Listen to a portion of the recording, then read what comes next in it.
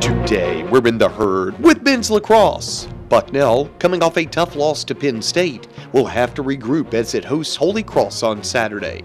Coach Frank Federica says his team will have to be prepared for the Crusaders. Holy Cross has been getting better each year, and Jim Morrissey's really got them working hard, and he's brought in some talent, and he's doing some things with them on the field that makes them a dynamic team. So they're going to be a real tough opponent. Federica says he was a little surprised that his team didn't play better against Penn State, but he does think he knows why the Bison fell short. Well, I don't think we had our legs. Again, it was a long stretch. We didn't take away topside on defense as well as we normally do. We didn't break down their defense as well as we normally do. We didn't make saves like we normally make.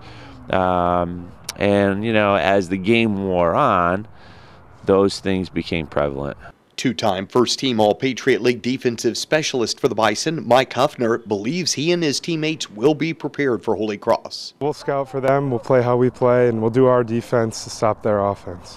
Even though he was the preseason Patriot League Defensive Player of the Year, Huffner won't give himself any credit. It's my coach first, and it's the guys all around me. I know Jackson Place, he's an incredible player, and I know that he's going to be there, when I do get beat. And I know Ben Keller, he's always there, and all of our D-mids, Kyle O'Keefe, Mike Andrusek, all those guys, Wills. It's all about the team with us, especially our type of defense. We're a sliding team, so, we need to help out each other, and that's what it comes down to. Just a reminder, if you can't make it out to Christy Mathewson Memorial Stadium on Saturday, we'll have all the action between Holy Cross and Bucknell on Bison Vision, beginning at 12:50 p.m. on Saturday.